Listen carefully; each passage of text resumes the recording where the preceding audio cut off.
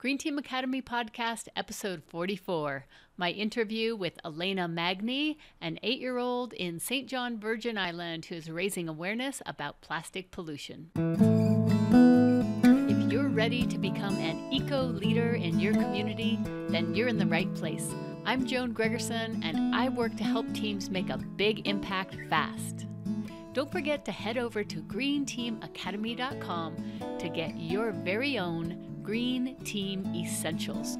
I put these together for you because this is exactly what I wished I had had when I was starting out. Join our fabulous community, download the free guide to 12 common but easily avoidable mistakes, and hop into our podcast discussion group. I can't wait to meet you there. And now, let's get started. Hey, Green Team, what's up? I'm so excited that you're hanging out with me today because I don't know if you've ever visited St. John in the Virgin Islands, but that's what we're going to be doing today. And I'm so excited because my special guest today is Elena Magnie, and Elena is 8 years old, and she is my brother's granddaughter, so that makes her my great niece, and she's great in so many ways. So, hi, Elena. How are you doing? Good. Awesome. That's so great. Well, the reason that I asked Elena to be on the podcast today was because I saw a video that she had done as a research project where she looked into plastic pollution. And I learned a lot by watching that video, and I thought that she would be a great person to talk to, so she's going to share a little bit of that. But first, Lainey, do you want to tell us a little bit about where you live? Well, I live on an island called St. John. It's really small. There's a lot of beaches, and it's really pretty. And yeah. It really is pretty. It really is pretty. And I'm going to record the video for this one. And so all you podcast listeners, I'll let you know if that comes out okay. And I'll include that in the show notes so you can see exactly, you can meet Elena in person kind of, and through the video, and you can see the beautiful view of the ocean right behind her. Okay, so Elena, how did you get interested in this issue of plastics in the ocean? Well, living on an island that's surrounded by water, you're just constantly hearing about these problems with the ocean. And this one I've been hearing about for a while, and it sounded really bad. So who did you hear about it from? Like, what do you mean that you hear about it everywhere?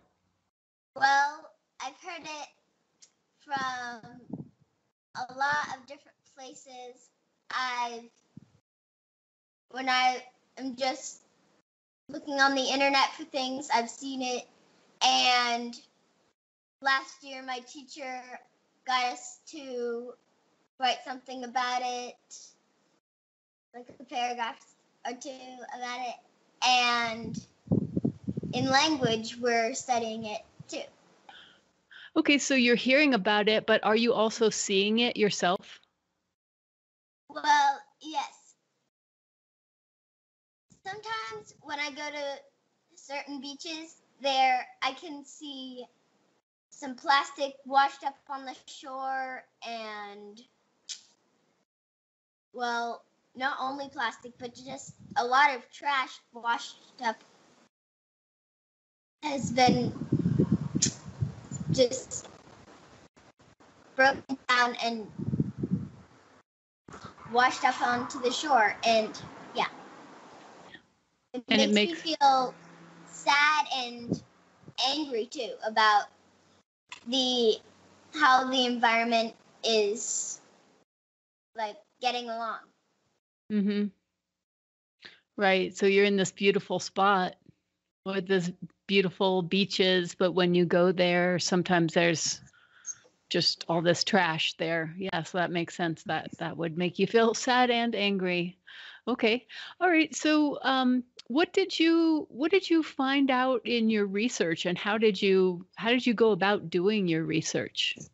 Well, I found a lot of different things, really, really interesting facts that I have added in that video.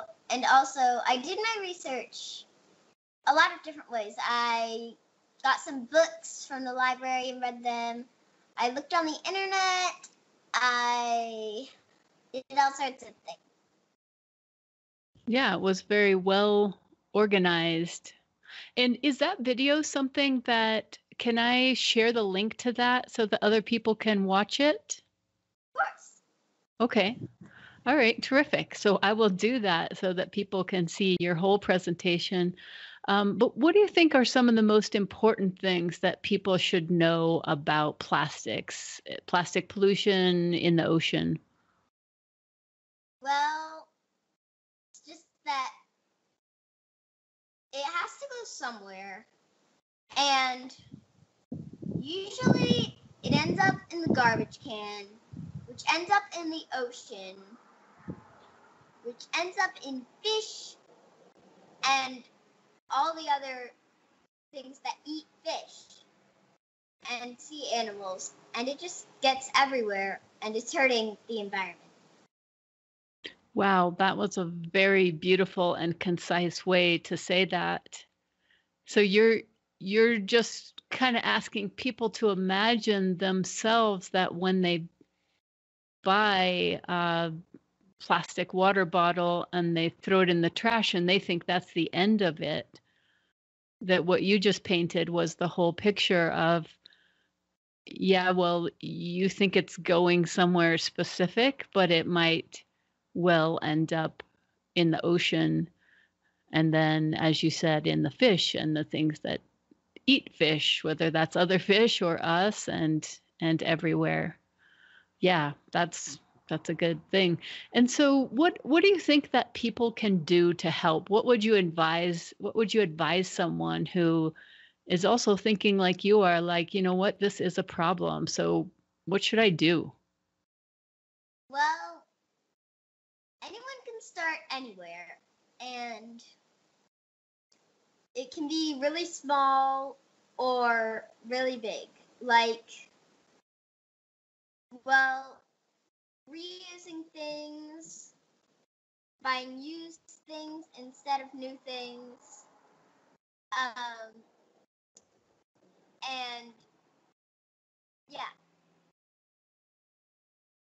So when there is a choice, so you're saying just anytime you have a choice to use plastic or something else, to think about if there's some other way that you could do it so you don't avoid creating that plastic pollution at the beginning of the cycle. Yeah. That's a great idea. Okay. All right. Um, what would you tell people that really care about the earth, but they feel like they don't even know where to start, or it's just too big, or maybe it's too depressing, like you said. It just kind of, I think a lot of people maybe just feel sad or angry, and they really can't bear to think about it. What Well, would you suggest? like I said, anyone can start anywhere. And so maybe if they just don't really, if they can't just really bear to think about it, maybe they should think of it as something else, or, well, just do something small maybe, because small things can make big things happen. That's a good point. If everybody did a small thing, then together it would be a big thing. Yeah. Great. Okay. Is there any other last thing that you wanted to say about plastic pollution before we go on to the next topic? Well,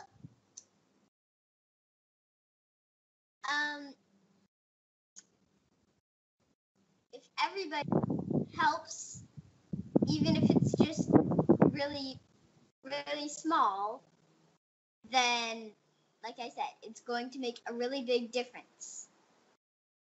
And you should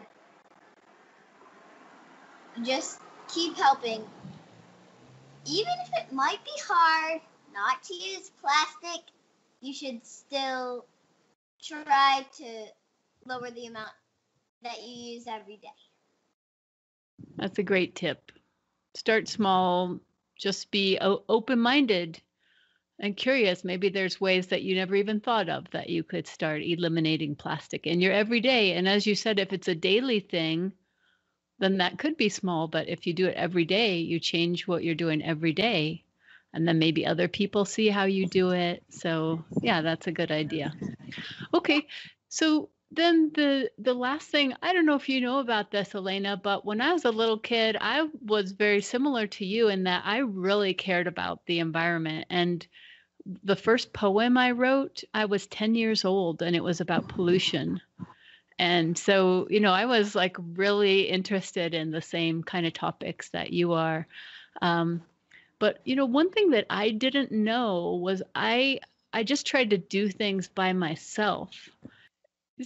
So, Elena, is there anybody else that you think might want to work on this with you, or what do you have as an idea for going forward? What do you think would be best? Well, like you said, starting a team, yeah. And I think once they hear about it, people will probably want to help, because I'm hoping they will realize that it is a really big problem. But I was going to ask you, where would you start with starting a green team, and how would you do it? That's a great question. You're a great interviewer. Well, here's one thing that I didn't know until more recently is that, do you know how many people that you need to start a team?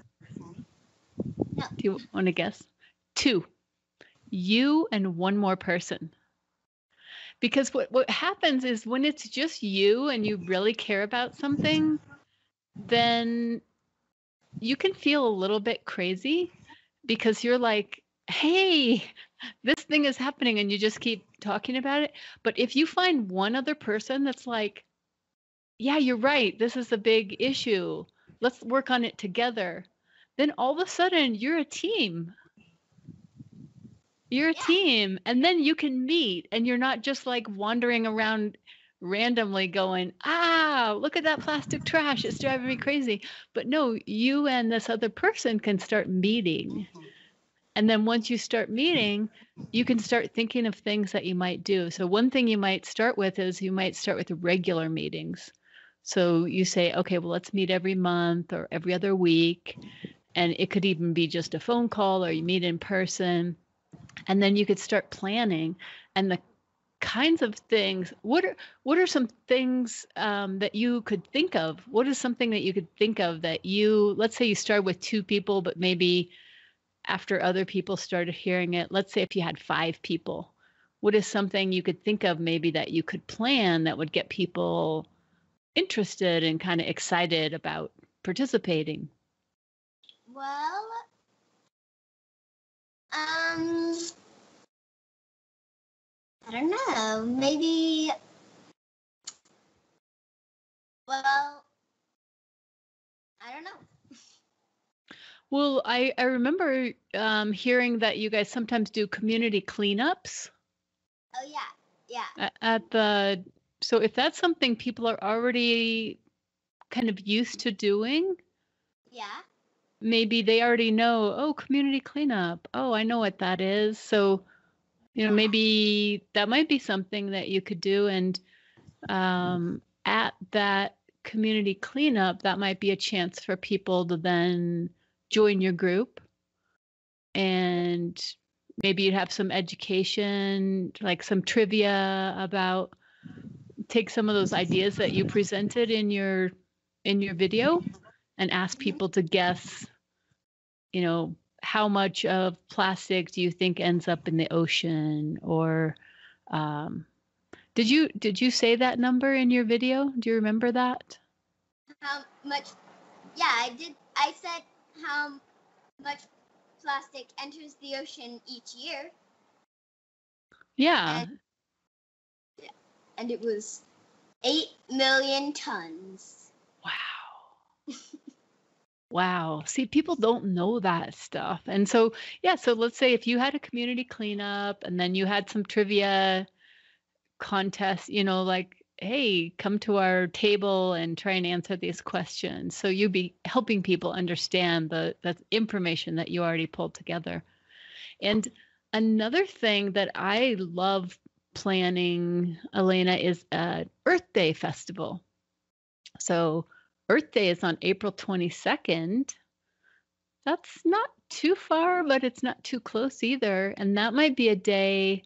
What's cool about Earth Day festivals is you're excited about doing something about plastic. There's other people who are thinking about how to get more people on their bicycles, and other people who are talking about solar power, and everybody can come together and then teach each other.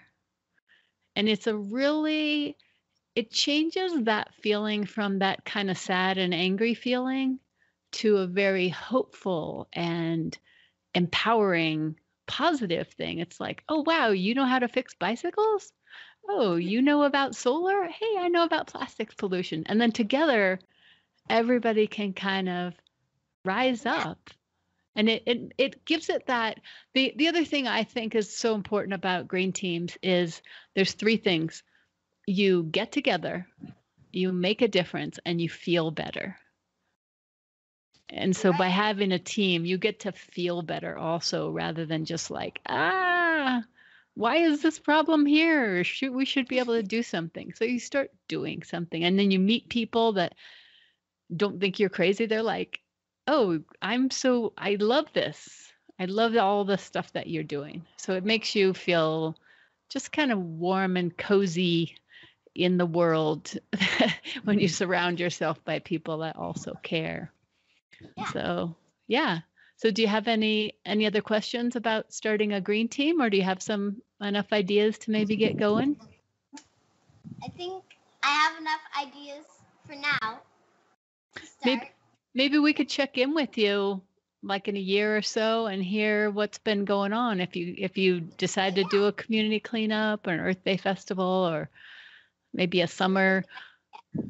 Maybe, I'm sure because you're parents and you sometimes are performing at different places, maybe there's a festival or something that you could add a table where you teach people about plastics pollution.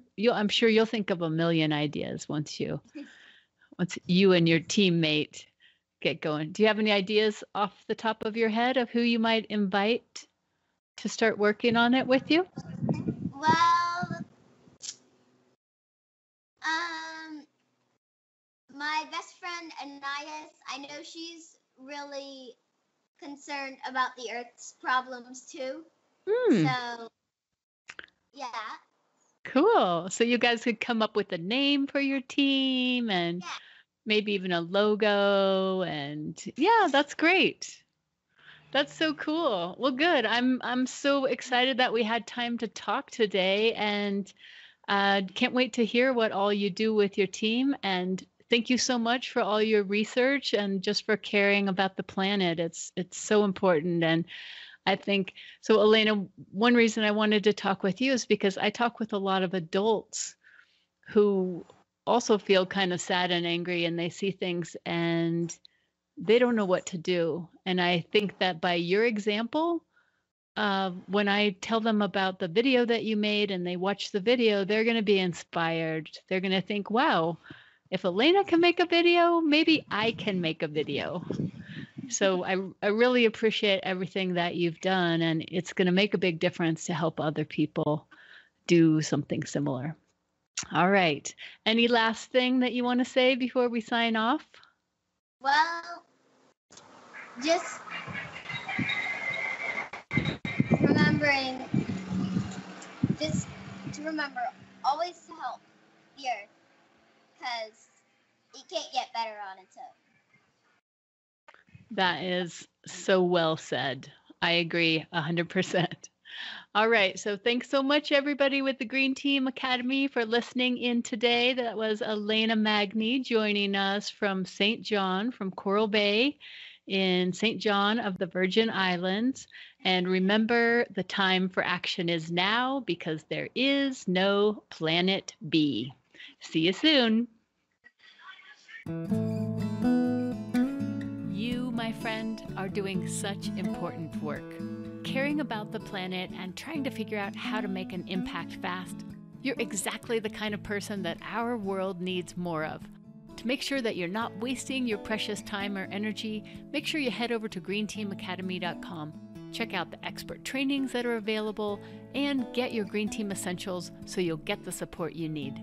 Thank you for everything you're doing, and I'll see you right back here next time on the Green Team Academy podcast.